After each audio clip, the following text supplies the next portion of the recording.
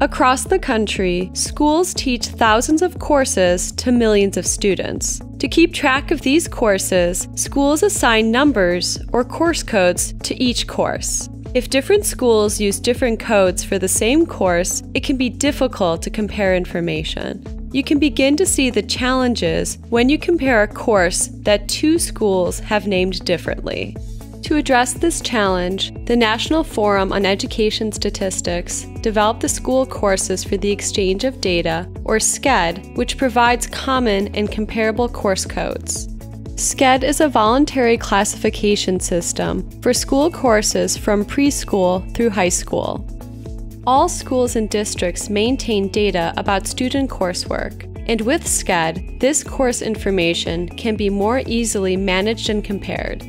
As students move to different schools, districts, or states, SCED can help with the efficient exchange of records. State education agencies have applied SCED to develop course catalogs that are used in data systems. They have also used SCED to standardize reporting, allow educational data systems to communicate, and facilitate student credit transfers.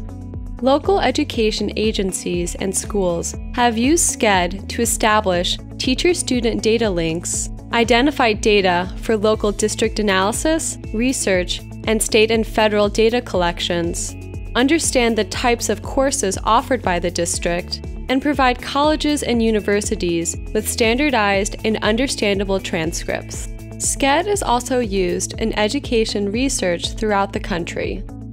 What does a SCED code look like? SCED is actually 5 building blocks that go together in a set order. The foundation of SCED is a 5-digit course code. The first 2 digits indicate the course subject area, and the next 3 designate the course number.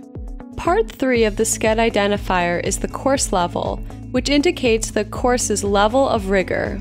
Part 4 is available credits in Carnegie units, and Part 5 is the sequence of the course. Now we have a complete SCED identifier for Algebra 1. The SCED identifier changes slightly for prior to secondary courses in which no Carnegie unit is available. In those cases, a grade span block is used instead.